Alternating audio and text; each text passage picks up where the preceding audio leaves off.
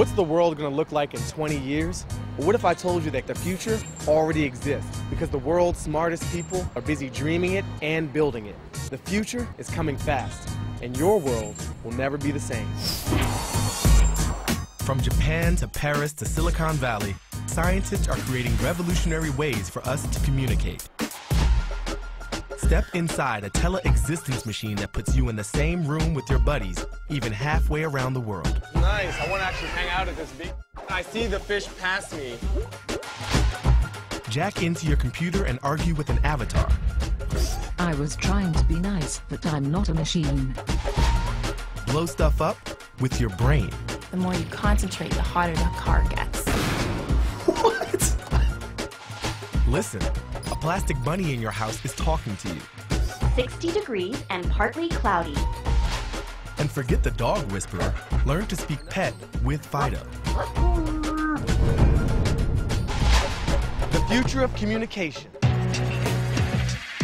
Imagine what the future holds. Airborne taxis, cities afloat, puppies on a hovercraft, sleep-powered homes. Imagine what the future holds. Popular science, the future we hold.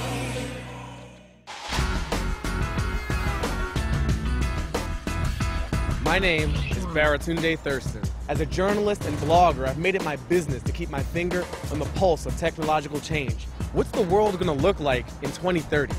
Get ready to see the future. More than any other creature, human beings are all about communication. We just can't shut up. From smoke signals and Morse code to the telephone and texting, we're always looking for a better way to get in touch. But in the future, we'll also be connecting to the machines and household objects around us, and they'll talk back. Your umbrella will tell you it's about to rain. A three-way virtual phone call will feel as real as being there. And kids will control toys just by changing their minds.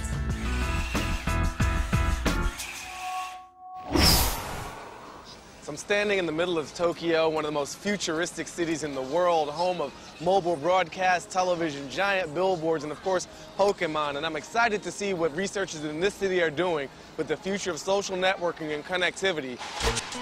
Today, when we watch TV, make a video conference call, or get on Facebook, we interface in two dimensions. Flat screens rule our interactions. It kind of limits our experience of whatever we see on the other end.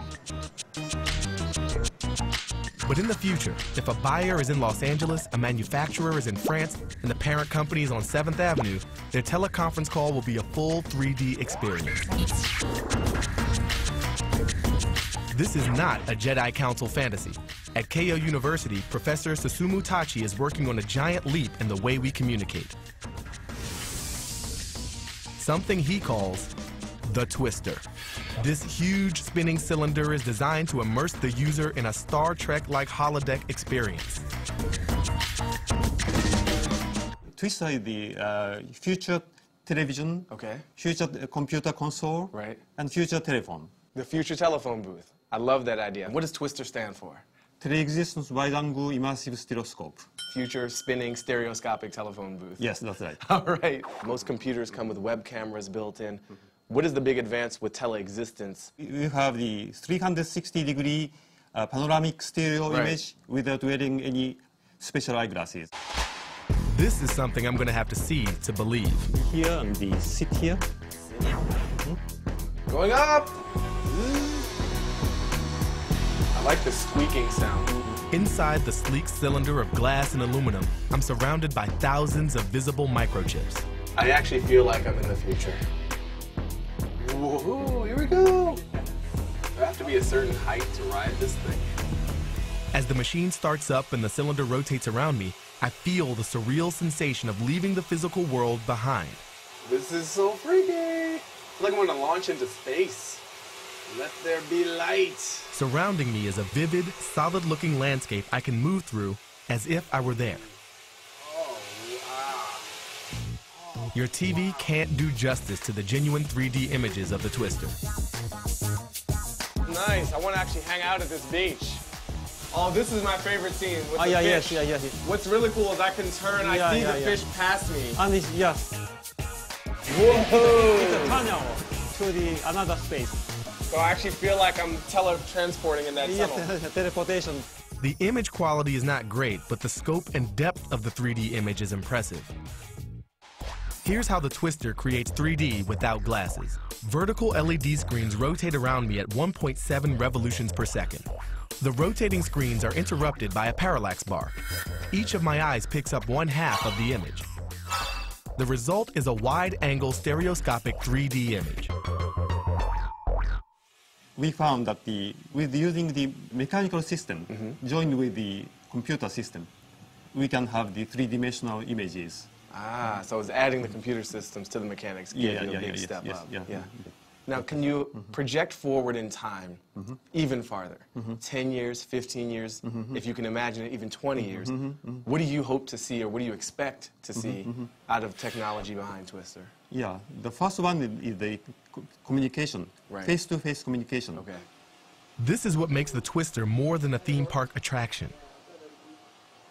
Professor Tachi plans to add a pair of cameras to record 3D images of you standing inside the machine and relay them to another Twister elsewhere in the world. With 2, 3, or more friends hooked up, a telephone call turns into a tele-existence experience. This is cool. I'm like selecting different journeys, and now I'm in an amusement park. Oh, yes, yes. Are you enjoying? Yeah. Oh, I see the Ferris wheel there. Do you also see the addition of other senses? So, for example, temperature, smell, breeze. Yes, all together. Okay. All together. Micro vents could eventually pipe in smells like pine trees, fresh-cut grass, or sea air. And silent fans inside the cylinder may create a gentle breeze, as if you and your telepresence pals had all met on the same beach. Right now, beaming your virtual bod into your friend's living room is still a work in progress. But with more R&D, tele-existence could someday become as routine as Twitter. We'll hook up and toss back a few with our pals in the reality of our choice without ever leaving the house. We could sightsee at Stonehenge.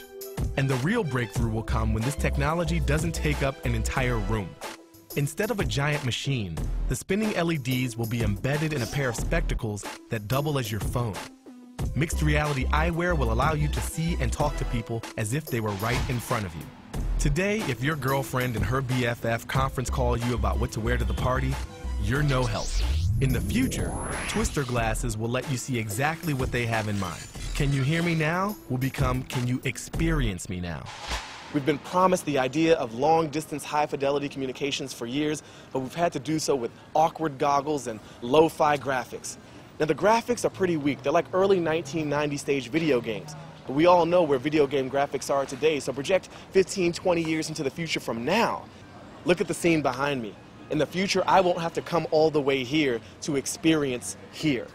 That's what we're doing to our connections.